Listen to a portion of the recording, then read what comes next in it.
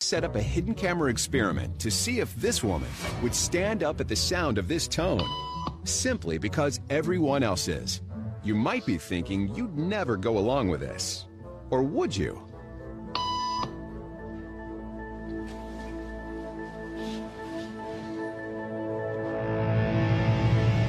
After just 3 beeps, and without knowing why she's doing it, this woman is now conforming perfectly to the group. But what happens if we take the group away? Elaine, please.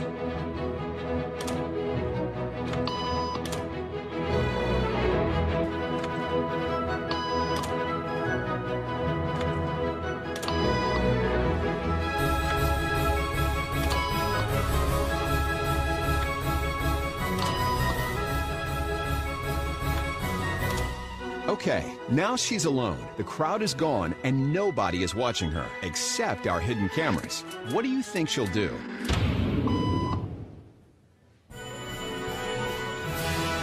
She's now conforming to the rules of the group without them even being there. Now, watch what happens when we introduce another outsider who doesn't know the rules. For a noon appointment. Have a seat, and they'll be out in just a couple minutes. Great, thanks so much.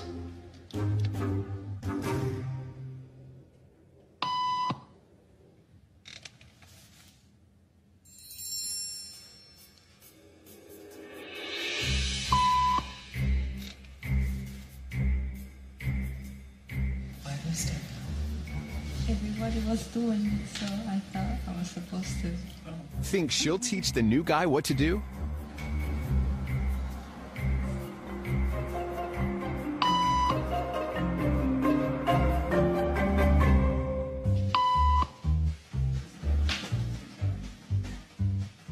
We kept the cameras rolling as more unsuspecting patients arrived.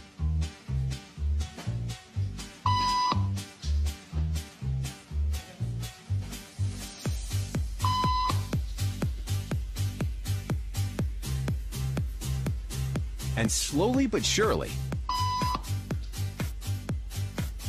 what began as a random rule for this woman has now become the social norm for everyone in this waiting room. Here to explain what's going on in their brains is Jonah Berger of the University of Pennsylvania.